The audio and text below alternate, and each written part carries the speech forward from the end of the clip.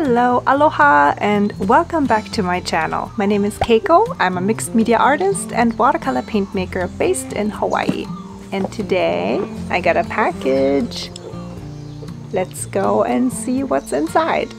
Among many other things, Hawaii has taught me to be patient, especially when it comes to packages.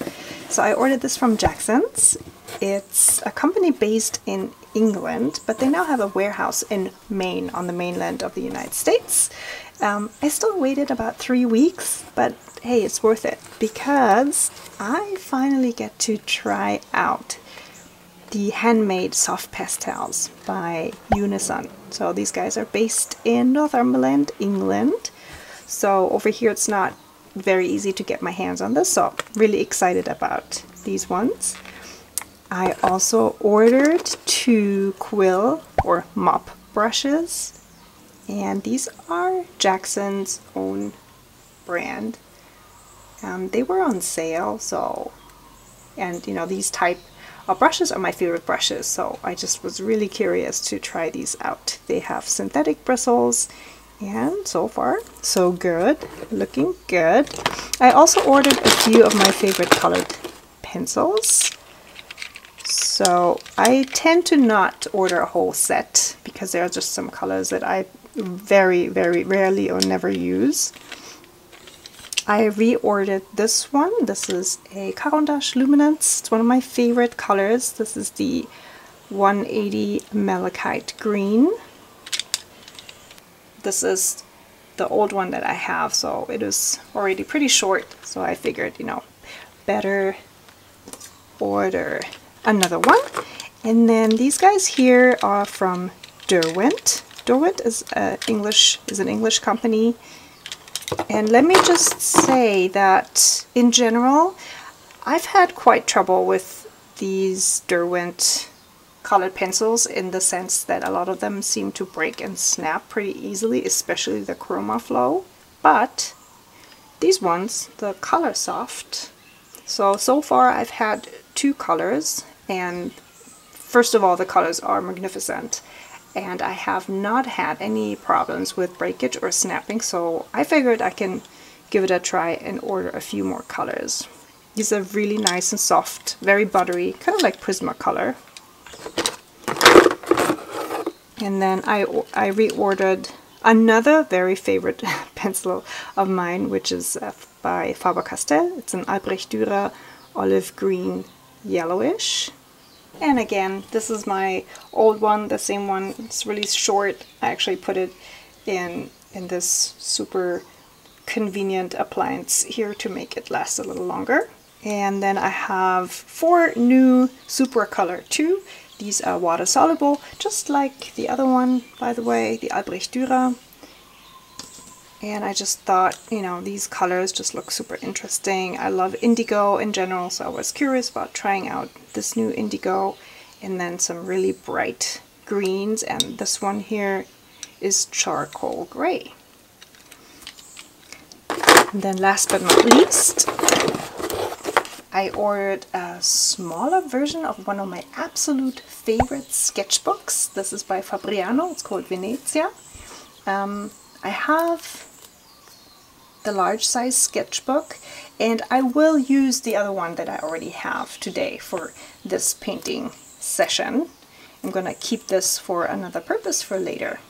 Here is the large version of the sketchbook that I ordered. This is the Fabriano Venezia, and it's actually bigger than letter size. And I started the sketchbook a while ago with some animal drawings.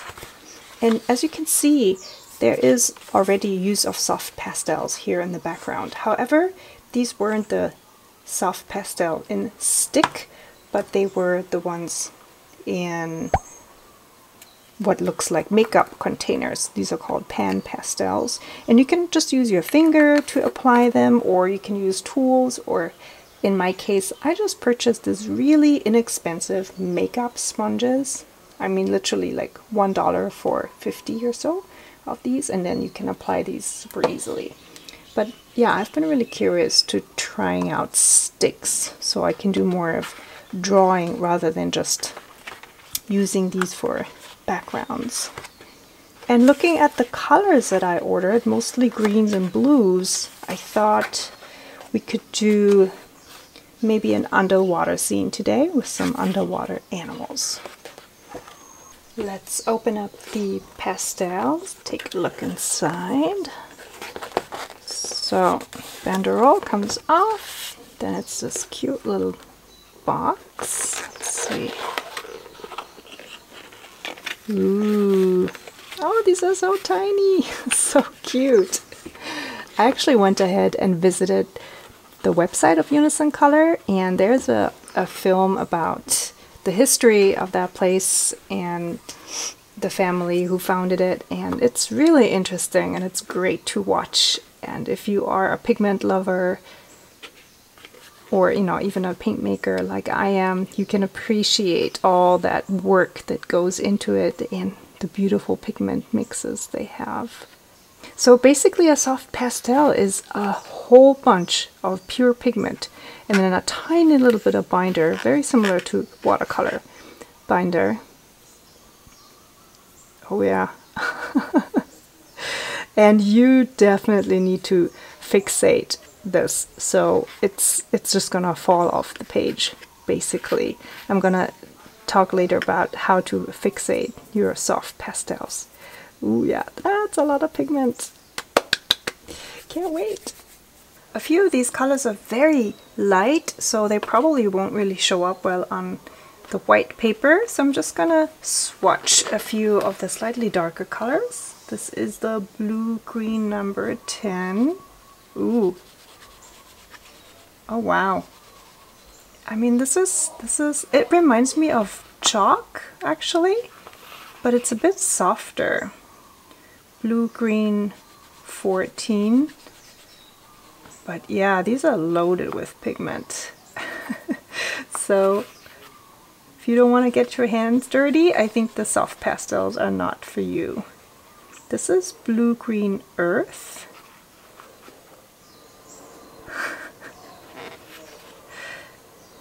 Blue-green number 6. Oh, okay, and this one is way more creamy than the last one. Such differences even in between the pastels. That's a gorgeous color. This looks like ultramarine, French ultramarine, but they call it blue-violet 12. Yeah, that's definitely some kind of ultramarine. And then this is blue-violet 18. Dark, dark navy.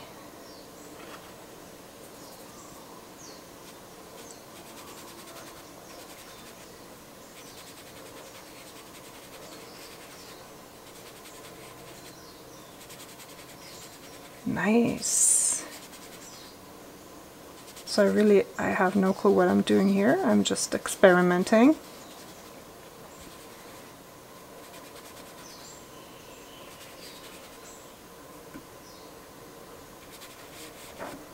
So definitely super easy to smoothen these out and smudge them together,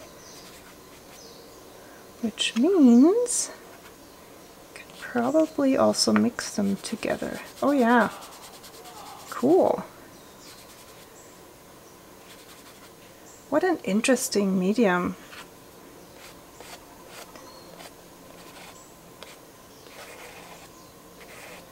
So you can draw just like with any other chalk or pastel stick.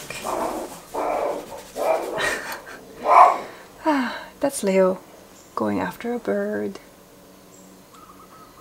They always fly away. He always tries to chase them. He never wins, but he never learns either. Anyways.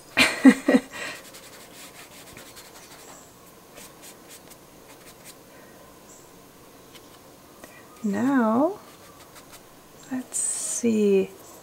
So if what I think is that these are just pigment and some kind of binder that's similar to watercolor, let's see, we should actually be able to water these down too. Alright, I just dipped my new number 2 quill brush from Jackson's in water. Let's see. Oh yeah, that works. Oh wow, this is just like with watercolor. Huh, fascinating.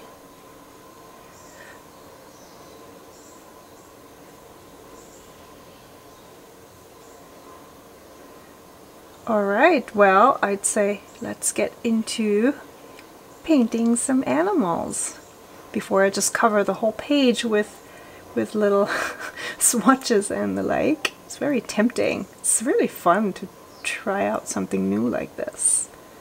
I'm gonna start with just laying out the shape of a, yeah, let's call it a coral reef. And I'm gonna place a few animals loosely up here. Oops.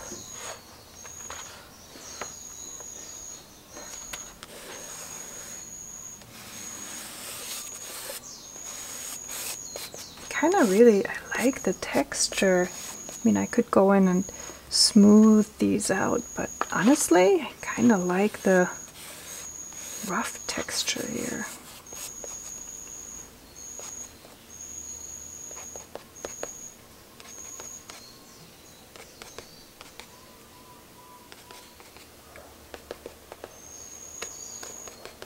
I think the biggest problem is smudging when you don't want to smudge. Like, you know, inadvertently dragging your hand through. Okay, I will add some water here. Huh, fun. I have to say these do remind me a little bit of the Neo color, because you can still see the texture of the pastel, but then you can also blend it with a brush.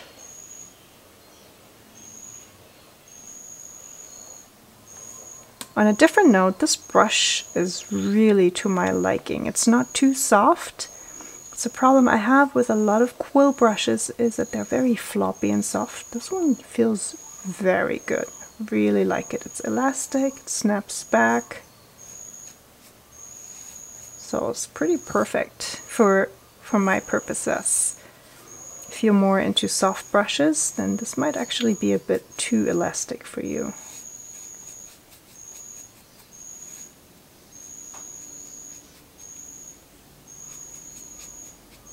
Let's start with a honu. Honu is Hawaiian for sea turtle. And by the way, I have a whole tutorial about how to paint a honu, and I'll link it up here in case you want to check it out. So this sea turtle today is going to be much simpler. I'm going to try and keep it really simple and loose. You know, today's session is mostly about trying out a new medium and testing out a few of the new colors and the new brushes. So this one is the Caran Supracolor, water soluble, and the color is called light olive. It's really nice. The cool thing about the water soluble pencils is that you can use them to sketch out things first, and then once you go over them, you can blend the outlines in because they're water soluble.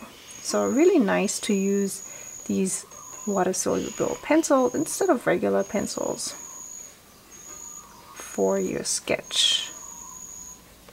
I decided to whip out my watercolors as well, just because I have mostly here blues and greens that I ordered, especially those soft pastels. I only have blue shades, and I kind of want to test this brush out a little more just with some regular watercolor. And yeah, I really like it. Has a nice tip as well, sharp point. And the other thing I wanted to test out is how the soft pastels work on top of a watercolor base.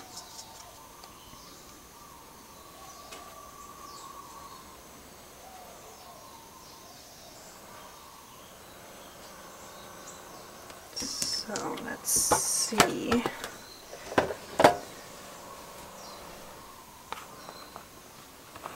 Let's use this light one.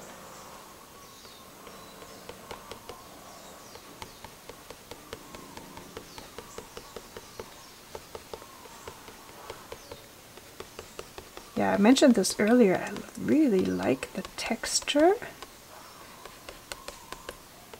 It seems to blend, but not smoothly. So you do have a lot of the texture of the pastel. I like how opaque these are too. So there's definitely a learning curve there, but I'm just really enjoying trying out different things here. I think at this point I really want to emphasize that I'm not looking for a realistic depiction in any of my art, so I really truly feel more like a experimental mixed media artist, even though I do a lot with watercolor as well. So I'm definitely not looking to create these smoothly blended soft pastel pieces depicting real life clouds, etc. So for me, I'm usually really mostly looking for a lot of texture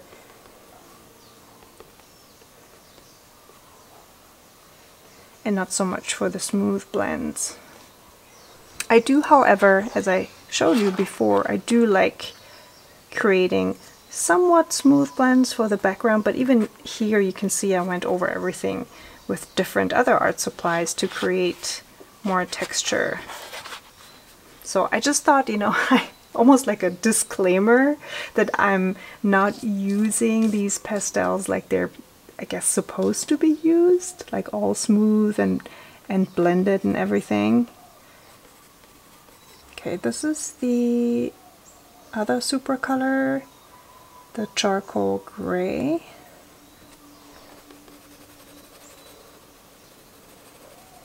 That's a great color for the dark spots, shadows and everything, because it's not black. I usually don't use black, but I like having very dark colors to create more contrast. I usually use indigo, but this one is great. It's kind of like a very dark brown. Actually, to me, it looks more brown than gray.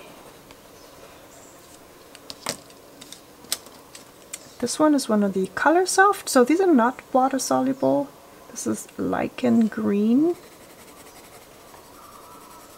And now this one looks also more brown to me.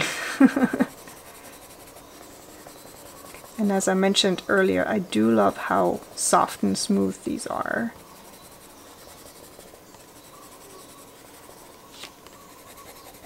So unlike the other ones, these are not water soluble, so I won't be able to get rid of this texture I'm creating here, but that's on purpose, because I do want my little honu, my little turtle, to have some texture here on the shell.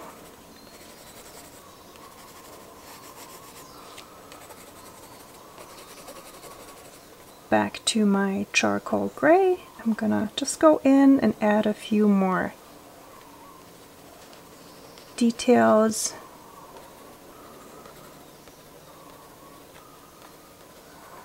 And as I mentioned earlier, I have a much more detailed or in detail tutorial about how to draw and paint these beautiful creatures.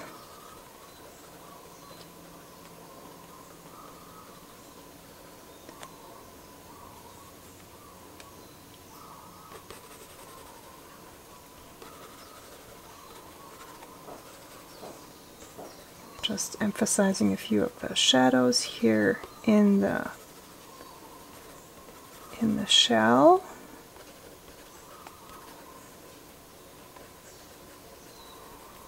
Okay, and let's see. I want to see if the white pastel shows up And it does.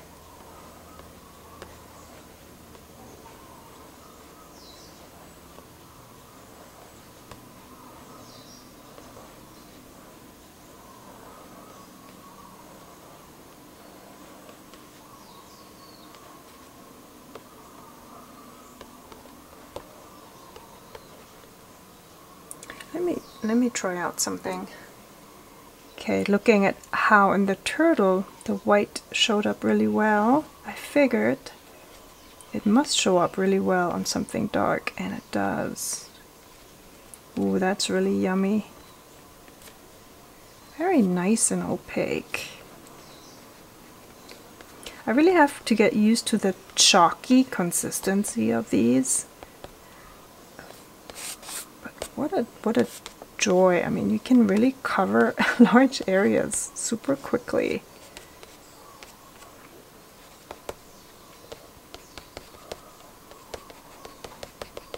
Alright, back to my turtle. I'm gonna add a few more shadows. Let's see. Using this dark pastel.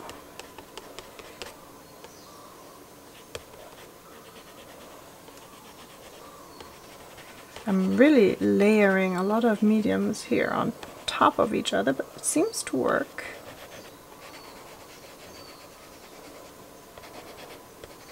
I can also tell you this is probably not a good instrument for precision line work and details, or at least that's how I feel about it, using them this way.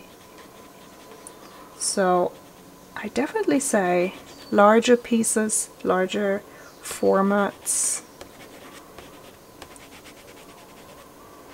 Just playing and having fun, laying down lots of pigment at once. Texture, blends, smoothing.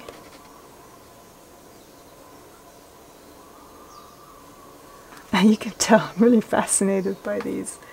I also have a little water jar here where I rinse off the pastel from my fingers,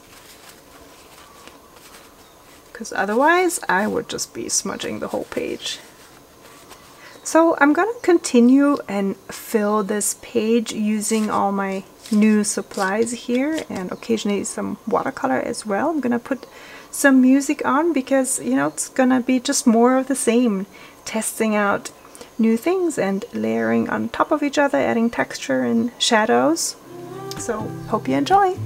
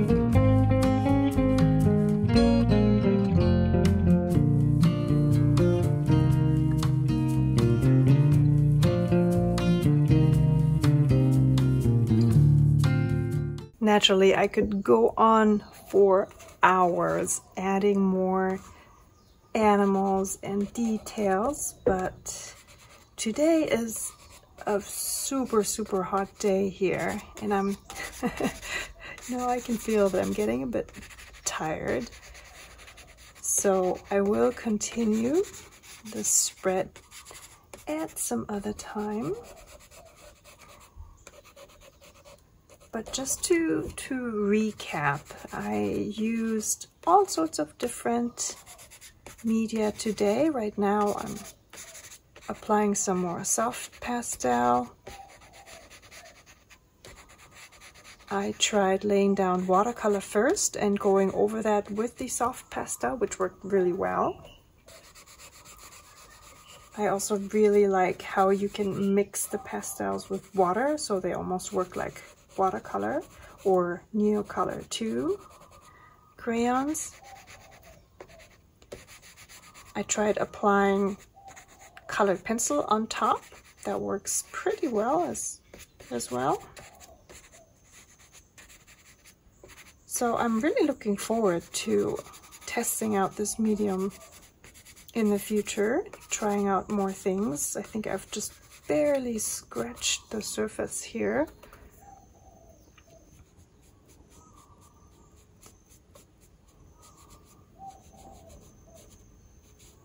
Just smoothing out some of the soft pastel here to kind of like blend it. And now this part here really reminds me of when I use the pan pastels. So they create a very similar effect.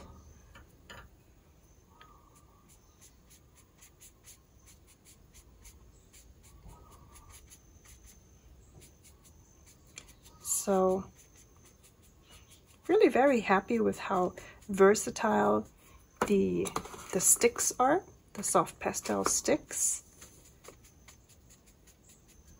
And I do appreciate also how easy it is to work with the pan pastels, because you immediately have such a smooth, nice appliance of color. This is getting pretty wild. Did I just say I'm gonna stop? Well, as you can see, it's once I'm in it, it's kind of it's hard to stop. But let me just make a final point here. So you can see I have soft pastel all over me. I did clean my hands off in between because otherwise you'll just smear everything. So I do recommend, especially when you work in a sketchbook and you want to close it, to either put paper in between, or the method I prefer is to use a finish or a varnish spray. And this one here is Krylon. I'm not sure if this is available outside of the United States. I have also heard that it's okay to use hairspray. However, here, specifically here in Hawaii, the price of hairspray is almost equivalent to the price of this Krylon varnish. And this one is non-yellowing and specifically for watercolor and oil and all sorts of artwork. So I tend to use this one. I recommend that you use it outside because it's kind of smelly. You have to shake it vigorously for 30 seconds and then just spray a thin coat over your artwork. Thank you so much for watching today and for joining. I hope you enjoyed this session. If you're watching this on the day of publication, I invite you to join my live session on Sunday, and I'll leave a card up here so you can check it out. All right, happy creating. Until next time, aloha.